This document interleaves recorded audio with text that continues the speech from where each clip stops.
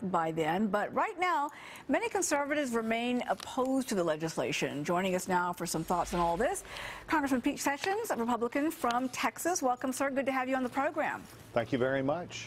Well, let's talk for a moment about the fact that there is still division within the GOP ranks about the best package to put together for the American people on health care. I know that you have been intimately involved with this issue for some time, and you've said, although this is not a perfect package, this is still something that you can live with.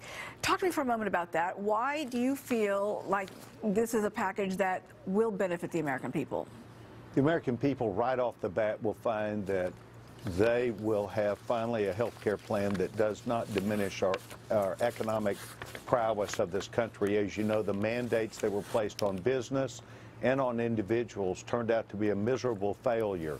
But the most important thing this does is to bring people into the general marketplace of insurance, as opposed to Obamacare, where only about 24 out of 100 doctors were available to them.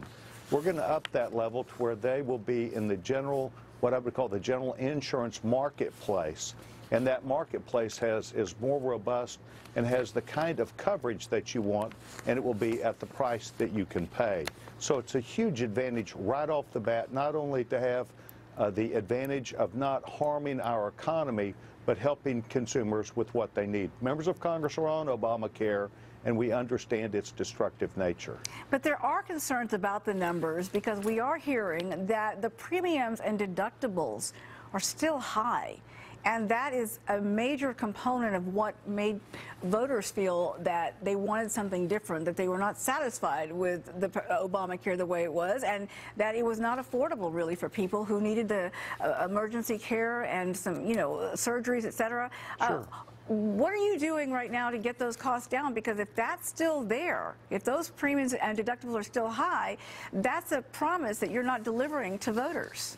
Well, in fact, that's a good question. We're going to allow those on Obamacare to remain for 2 years.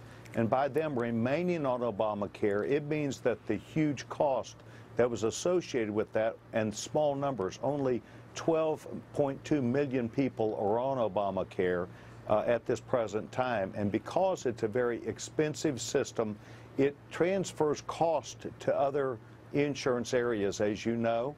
Many prices increase by as much as 60%. The second part is very simple, and that is we've got to move quickly to group plans. Individual plans and marketplace for individual plans is a diminishing breed. In other words, it cannot pay for itself when the prices rise. So as quickly as we get to associated health care plans or the ability to be able to have employees to take this tax credit directly to work, we will consolidate that into larger teams.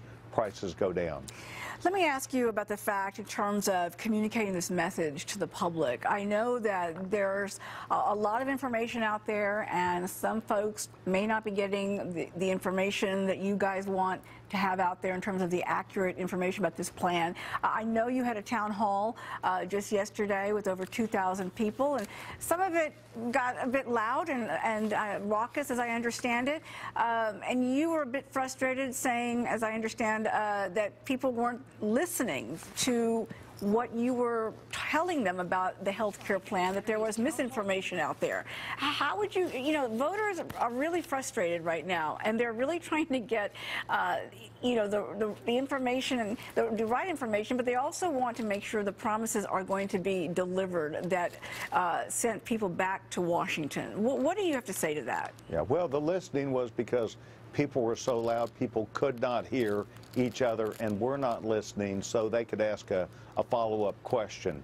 The bottom line to it is this is a divided issue, and it's a divided issue because we have not essentially sold the advantages of the package. We waited for some period of time to get a score from the Congressional Budget Office, and CBO came in with numbers that I think offer a mixed message. The biggest message is that every single American family that today is not covered by some sort of an insurance because they don't get the tax benefit, they will tomorrow have the opportunity. The average family in America that does not have coverage today will get about $8,000 tax credit to help them go purchase a marketplace plan.